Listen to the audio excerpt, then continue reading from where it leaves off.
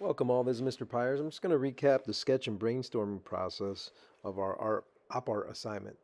What I'm going to use is a pencil, ruler, anything else I have handy, if I have a compass, but I'm going to use a top to a container for my circle.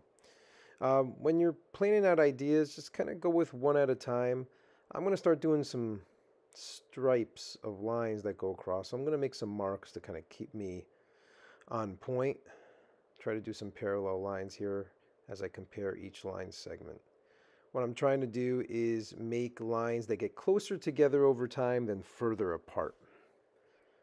I'm also going to make some horizontal lines. I can line them up by matching up measurements on my ruler from one side and the other to get perfect horizontals. So I'm doing a checkerboard pattern, and again the lines get closer together and then get further apart in some spots. To complete my checkerboard, I'm going to shade every other square to create this pattern. I like to work on a diagonal when I do fill-ins. I'm just using a pencil here.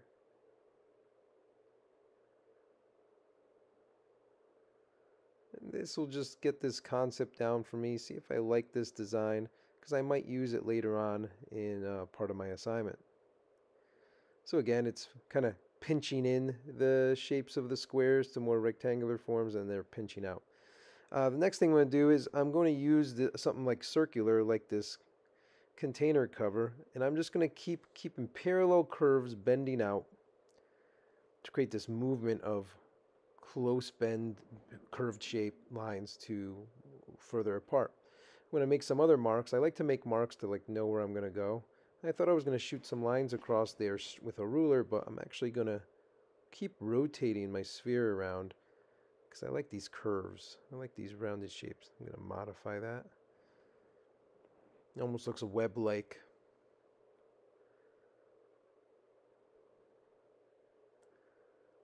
Again, I'm going to treat it like a checkerboard. I'm going to fill in every other space. Thought that would be interesting. It reminds me of part of a hot air balloon or something.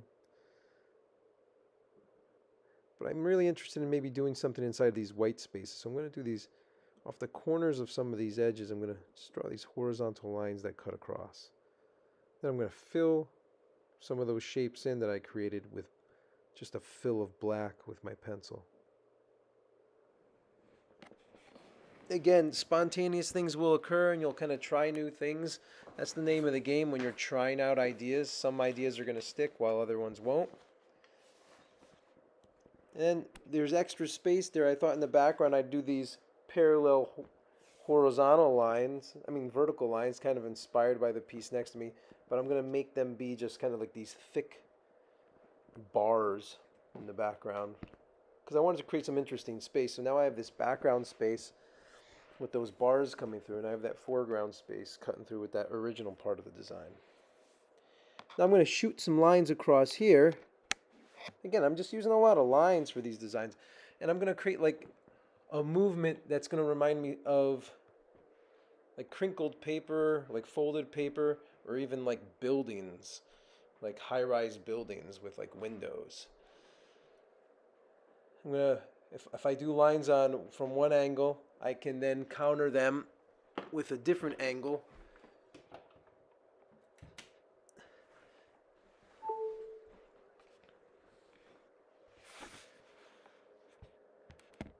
To reinforce that look of something bending and turning like folded paper does. I'm going to erase part of that design that I was going to use, and I'm going to leave that alone. I'm going to try some curved lines. Do a quick fill. I'm going to keep that repetitive fill alternating with my fills, where one side had black as a fill, the other side has white. Again, just playing some ideas out, trying those. I like those bars in the background, similar to what I did in my earlier designs. So again, some of my designs are inspiring my next ones, and I'm using parts of an older design inside of my new ones. Here I'm going to find the center of the square. I'm going to make an X, and then a plus sign there, break it up into 8 sections. And what I'm going to use this for is a template. I'm going to do these curved lines against all these straight lines for a pinwheel effect. Now I'm going to erase these straight lines back. That'll give me a nice clean pinwheel effect. Almost looks like a camera, like shutter opening and closing. But inside this shape I made, I'm doing these curved lines, and I'm going to attach these opposite curved lines next to it. Some call these angles like concave and convex, where something looks like it's dipping down and the other side looks like it's curving up. I'm going to keep repeating that. It's going to pull your eye to the center of the design. Whenever you do something that goes like to the middle of the drawing like this, it pulls your eye to the middle. Again, almost looks like tunnel-like or web-like.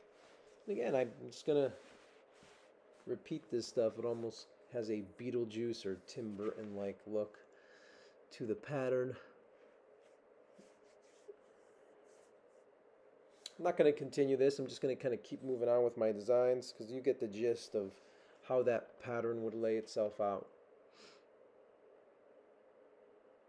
Now this one I'm going to do like these two shapes, one on each side to start my design. Cut a line down diagonally. What I'm going to do is I'm going to try to go from a straight line in the middle to curved lines on the ends, like a metamorphosis, where something changes over time. So I'm kind of plotting out all these curves to go from a straight line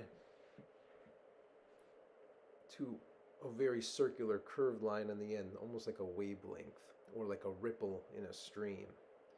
On the other end, instead of doing the same thing, I'm thinking of doing something a little bit different, like these really curvy, squiggly lines. So how do I go from a straight line to that? Well, I'm going to work off of this one, get a little calmer. And on the other side, get a little wilder with the curve. It's like an animation. I'm going to get even a little calmer. Think about waves getting calmer. Calmer. And then almost straight right here. Remember that center line I did was straight.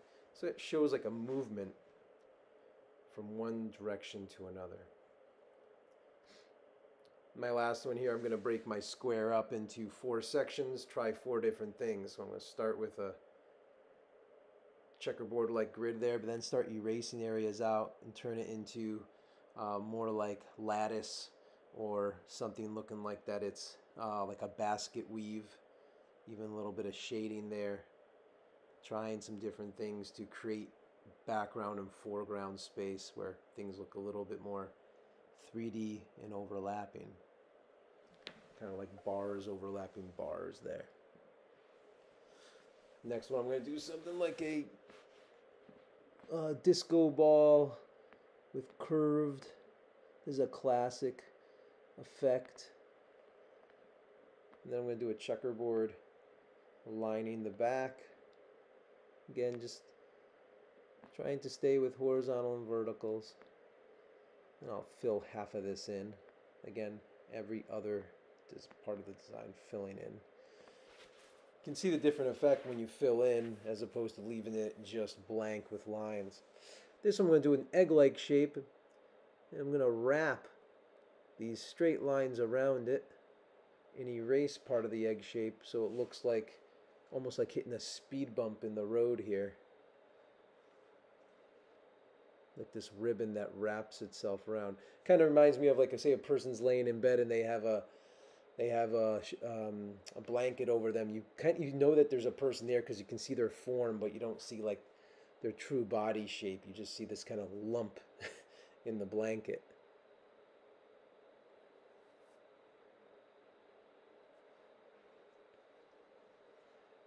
This is just so you guys can see like my process of playing ideas out. I'm definitely inspired by the world around me from one design to the next, and also if I go online I can look up designs and get some inspiration there and try something that I saw and see if I can get inspired by it or recreate. Like right here I'm just thinking about like idea of like a triangular spike, and I'm just going to repeat a spike just from different directions, and every time I do a spike it's going to go behind other spikes I've already created, and by them overlapping from different angles there's just this really interesting interaction between them all. Imagine trying to walk through that in a forest or something, like thorns or something. I could be done here, or I can start doing some more even tighter information in the background. The whole purpose of op art is to fool people's eyes, trick them into seeing things that don't really exist, creating illusions, really making things busy, really complicated looking. But it's about play, coming up with ideas. So good luck, everybody.